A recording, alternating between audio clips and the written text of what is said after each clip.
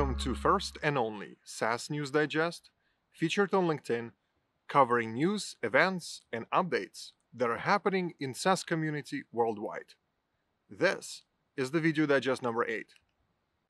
Mohammed Usman Chowdhury, a sales and marketing professional, shared the 2020 LinkedIn State of Sales report, along with the selected highlights from his own related article. See now, LinkedIn is disrupting B2B sales and marketing. Mohammed emphasizes that growing importance of AI in the form of sales intelligence tools, quoting them as being invaluable and showing an amazing usage increase from 28% in 2018 to 43% this year. Make sure to check out Mohammed's article for other key takeaways from this LinkedIn report, including the fact that by 2021, more than half of companies will use LinkedIn for marketing, and 88% of salespeople and buyers agree that the trust is the top value. Thanks for this great article, Mohammed, and for connecting us to this useful Gartner report. Melissa R., a sales developer from Aspera, shared the new Gartner report, which covers how to cut software and SaaS costs and quickly improve cash flow in times of crisis. The report has actionable advice and very thorough analysis of the way your company can restructure payment agreements, reduce or terminate shelware support, and postpone audits to save money now if you're struggling with during those uncertain financial times. As Melissa points out, the Gartner report provides an easy-to-follow roadmap for cutting costs and igniting your negotiation power with vendors. Be sure to check out, and thanks for the great link, Melissa. Anand Muralidharan, founder and CEO of Iconic Mindset, shared with us Harvard Business Review article by Scott Edinger titled How to Convince Your Sales Team to Adopt a Subscription Model.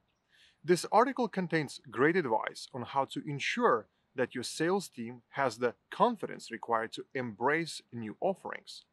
Now, to make sure that the team fully understands the go-to-market strategy and also the importance of conveying your commitment to the new company direction. As Anand points out, any SaaS company founders experiencing empty sales cycles or wondering why their company is not growing, you will find an answers in this article. Thanks for the great link, Anand. In this post, Aman Kapadia, managing partner at Acaris Global, shares an insightful slide from McKinsey Company article titled The Next Software Disruption: How Vendors Must Adapt to a New Era. The graphic compares the possession of SaaS products to software on premises and illustrates clearly how SaaS has become the primarily software delivery model as we move into the future. SaaS offering has grown from 6% of enterprise software revenue in 2010 to an amazing 29% in 2018, and, as Aman points out, SaaS penetration is still in early innings. Thanks, Aman, for connecting us to this great article.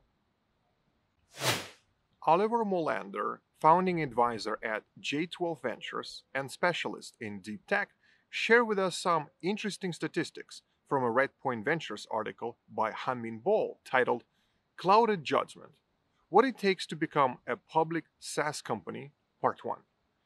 According to the article, every SaaS founder should aim for 90% of a company revenue to be derived from subscriptions and should possess an ARR of at least $100 million.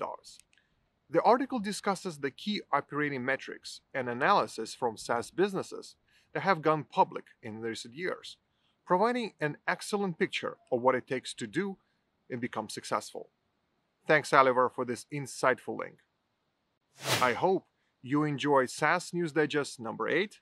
The SaaS Digest belongs to all of us and provides the value to members of our community because of you. Please click on like or insightful button, share the SaaS Digest on your LinkedIn page, and let's work together in developing this community and setting new SaaS global standards. My name is Artem Gasan. I am the general partner at SaaS Growth Ventures, and my superpower is I fuel growth and revenue for SaaS companies. Thank you for watching, and I'll see you next week.